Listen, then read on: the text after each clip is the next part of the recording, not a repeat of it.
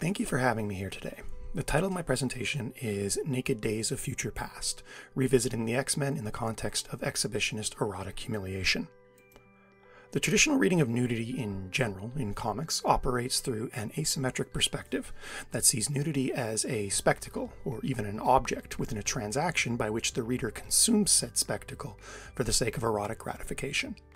The simple underlying principle, and obvious generalization, has absolutely dominated the way that states of undress are discussed within North American comics scholarship, due to a complex coalescence of comics apologism, protectionist reading practices of sexual representation, in the terminology of Jennifer C. Nash, and quite frankly a simplistic perception of how human sexuality works.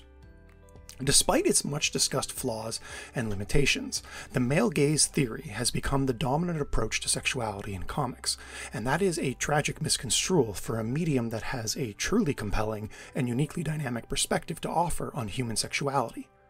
The alternative has often been to read erotic scenes outside of any erotic context, in order to disentangle them from the implications of the male gaze, but in doing so, scholars often, but by no means always, decontextualize or recontextualize the works, an unappealing option. Where theories on comics eroticism tend to read characters in various states of undress as strictly the subjects of an objectifying gaze, it is also possible to locate the erotic instead within character identification. So instead of approaching the undressed character as an offer, in the language of Kress and Van Leeuwen, we preserve the reader's embodiment of the character and read the undress as a part of the embodiment fantasy. This can be seen in the context of what is referred to as exhibitionist erotic humiliation, a common kink that sees individuals deriving sexual pleasure from being publicly exposed. So two key pieces here, exhibitionism and humiliation. Exhibitionism is quite common. In a 2014 study of kink behaviors with a sample of almost 1,600 participants, Jennifer Eve Rehor found that more than half of the survey sample indicated that they participated in at least one of the 5 categories of exhibitionistic behavior, erotic pleasure from being observed, listed in the survey. The majority of the subsample enjoyed showing bare breasts, followed by engaging in public sex, being naked, acting out sexual fantasy / roleplay, and showing genitals. More than half of the participants indicated that they posed for erotic images, and or that they shared erotic images of themselves with others for their own sensual or erotic pleasure. EEH is a specific subset of exhibitionism that connects the kink to masochism, famously the M in BDSM. According to famed social psychologist Rob Boymeister, quote, masochism involves a desire for an enjoyment of sexual experiences involving pain, loss of control, and humiliation. In terms of purpose / function, Baumeister concludes that masochism fosters an escape from the stressful awareness of one's ordinary identity. In this sense, it is an escapist sexual practice, which makes it ideal for representation in visual media such as comics, and perhaps even especially ideal for superhero comics, which are widely associated with escapist fantasy. So we put the exhibitionism and the masochism together, and we get EEH. As Brett Lunsford notes in The Real Consequences of Imaginary Sex Acts, for some the humiliation during a sexual encounter can provide a significant erotic charge. The reasons for this are complex, but as Lunsford notes, not hard to see in a modern context. Everything from undressing in front of a partner to wearing revealing undergarments to exchanging naked photos, erotic exposure is already woven into a lot of human sexual behaviors and can be associated with things like trust, vulnerability, and intimacy. And so an act of exposure in a comic holds the potential to trigger associations with common sexual practices. Before we go about locating this, however, a disclaimer. The study of the male gaze in comics is important, maybe the most important project we could possibly undertake when it comes to sexuality in comics, but it isn't universal, and therein lies the rub.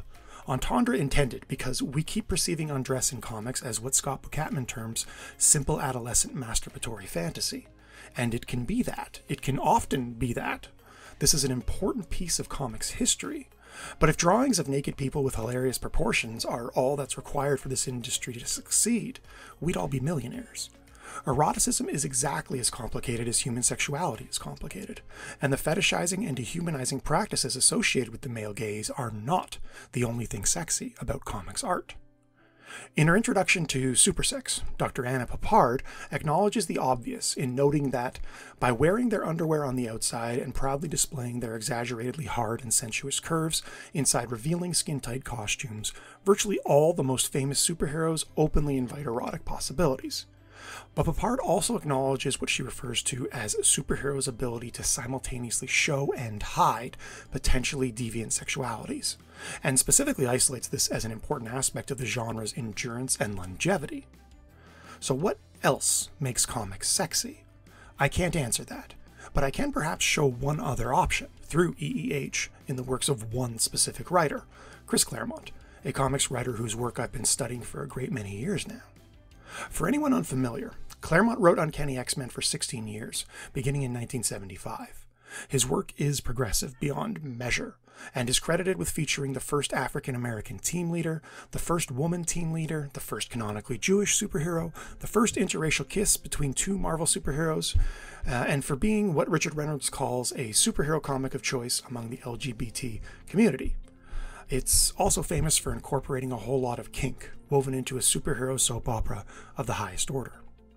As noted in a 2020 article by Ian Gregory for Comics XF, Claremont's tendencies have become so well known, fans have openly questioned his kinks for years, and there's even a decidedly kink-shaming blog dedicated to every instance of mind control in Claremont's work.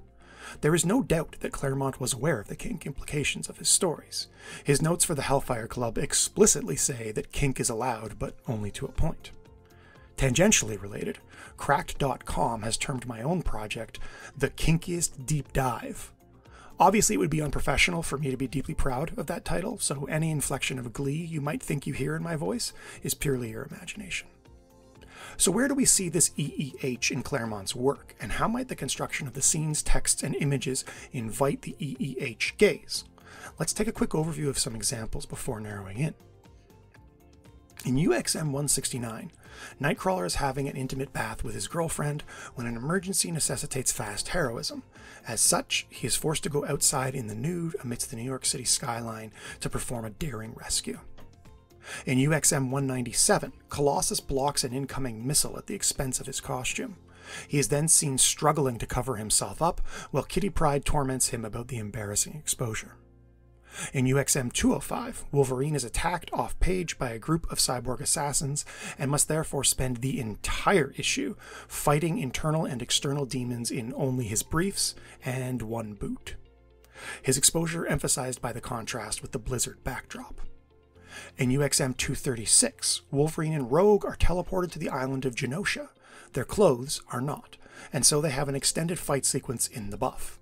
Despite the nudity, the scenery emphasizes power fantasy with both characters violently wrecking a group of generic soldiers.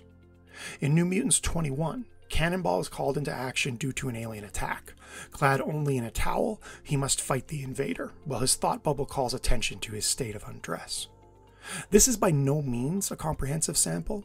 These scenes are fairly frequent in their recurrence and fairly diverse in their specific presentations, but as you can see, they involve both male and female characters and tend to function around acts of heroism on the part of the protagonist, not around a secondary character who is fetishized by their sexual attributes to connote what Mulvey terms to be looked at-ness. Now, we could still read sex objects in these scenes, but we could also read erotically charged, in Lunsford terms, reader surrogates, or anything in between, or even multiple forms of erotic gaze operating simultaneously in variations that are subjective to the perspective of individual audience members. But given the compelling academic emphasis on both Claremont's incorporation of BDSM symbols and the general queerness of Claremont's X-Men in particular, we definitely need a more complex and multifaceted sexology to account for the full sexual subtext of his work. But let's narrow things down even further. Arguably the best resource for a consistent, sustained engagement with EEH might be in the X-Men spin-off series Excalibur, a series that partially distinguishes itself from other X titles through the integration of elements of sex farce, an integration that tends to bring the kink out of the subtext and into the foreground a bit more. The EEH theme is established quite clearly. Issue 1 of Excalibur features a scene in which a beautiful woman casually intrudes upon Nightcrawler while he is naked in the bath. The scene is from his perspective, providing his internal monologue, which emphasizes his shock and embarrassment. In terms of macrosemiotic context, the scene is there, in large part, to establish what will become Excalibur's main love triangle. Issue 2 will then feature another scene of accidental nudity, in which Kitty Pryde heroically emerges from inside the extra-dimensional creature that had consumed her, and she is nude. Now, I do want to note here that Kitty is a nebulously underage character, but there are ways in which a reading of an EEH gaze as opposed to a male gaze offer a slightly less sketchy interpretation of the sexualization of a child. I'm not sure I'll have time to get into that fully, but maybe in the discussions we can. I'm not supporting the portrayal of naked underage characters. In fact, I'm quite happy to come out against that practice and say maybe don't. But that's what we have to work with here, and I didn't want to ignore a prominent example just for being problematic. The masochist connection gets dragged to the foreground in the Inferno crossover, a crossover that specifically engages with the idea of surfacing sexual ids, which we see in Excalibur number 6 and number 7, where the character Megan transforms into a dominatrix version of herself called the Goblin Princess in order to hold Brian in very skimpy leather gear on a leash in a state of complete domination / subordination to accompany the exhibitionism. In the following issue, Brian has a notable wardrobe malfunction in a scene that emphasizes his sense of shame, most prominently through a panel featuring a mother gasping in astonishment while her child openly points at Brian's nudity, while a police officer turns his head embarrassed, saying only, "Oh boy." The next panel shows Brian becoming suddenly aware of his undress, with a background caption synesthetically rendering the word blush. We see something similar in Excalibur 11. The undress starts when Kitty Pryde, again an underage character, in frustration explosively phases out of her borrowed clothing. At this exact instant, she is teleported to an alternate dimension audience chamber, rendered in a long horizontal panel that emphasizes the scope of that chamber and the sheer size of the audience inhabiting it. As the page turns, the audience's attention turns as well to the naked intruder in their world in a dynamic bit of draftsmanship that centers Kitty within 4 panels worth of attentive gaze. Somehow unaware of her nudity, she reaches out to make first contact, only to teleport back to her home dimension in the most embarrassing way possible, to appear naked in front of a man she holds a crush on, alongside the woman that she sees as her romantic rival. The entire 4-panel sequence along the bottom row cultivates Kitty's sense of embarrassment, highlights of which include a red color shade panel with the word blush again, rendered texturally but also evident in the coloring of her face, Kitty wishing for death, and Rachel establishing that the event will have to be treated henceforth as if it never happened. Importantly, the entire spectacle is framed through Kitty's viewpoint. The viewers of Kitty's embarrassment are never narrativized, at least not while she's present. There is no ideal ego to justify the male gaze, just Kitty, naked and humiliated just as Brian was in issue 8. As we see in these scenes, the physically idealized bodies in a state of undress are here, but the essential mechanics of the male gaze, as articulated by Laura Mulvey, are not. Mulvey suggests that the male gaze in comics works through a combination of dehumanization through fetishism and the intrusion of the audience into the subject's private space. Only one of those things is happening, and not quite in the way Mulvey intended. The intrusion is there, but the undressed character is conscious of it, even hyper-aware of it.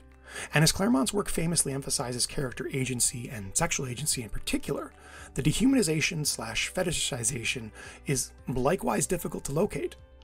Mulvey also suggests that a reader surrogate character will inhabit the scene in order to justify the male gaze. That's not here either. The undressed character is the viewpoint character. All of this is transpiring, by the way, in just 1 year of Excalibur comics, and I've barely touched on all the possible examples that we might speak to in that series alone. As all of these scenes suggest, Claremont recurrently incorporates themes of erotic exhibitionist humiliation in his stories, thus demonstrating just one manner by which kink can manifest in comics in such a way as to complicate the traditional readings of the male gaze. That's still here too, I think, but accounting for rhetorical appeals to the erotic in these comics, and to comics in general, requires a more complex and sophisticated sexology, capable of drawing out the intersecting erotic appeals inhabiting the page. And this one particular kink, if nothing else, can show us that the male gaze is not the only gaze with which to approach such a project. Thank you.